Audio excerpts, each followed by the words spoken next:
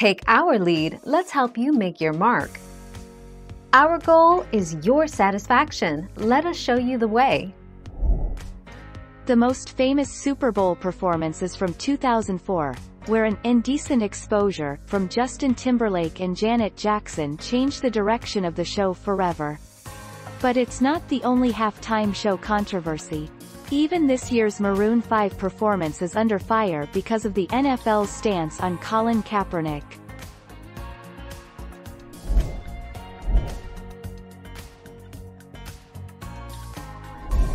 Make your mark, take our lead.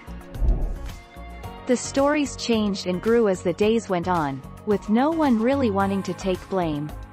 But the story that stuck was this one released from Jackson's publicist. Justin was supposed to pull away the rubber bustier to reveal a red lace bra. The garment collapsed and her breast was accidentally revealed.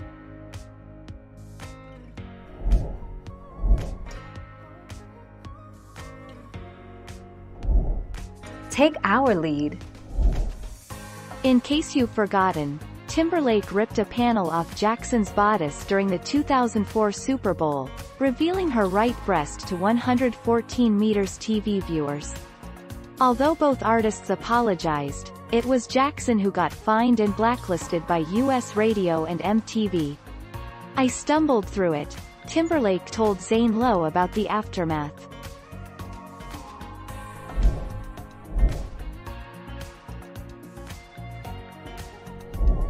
Make your mark, take our lead. Rihanna. The Grammy-winning singer confirmed she did so to stand in solidarity with quarterback Colin Kaepernick. When asked about the Super Bowl halftime offer, Maroon 5 was the show's headliner.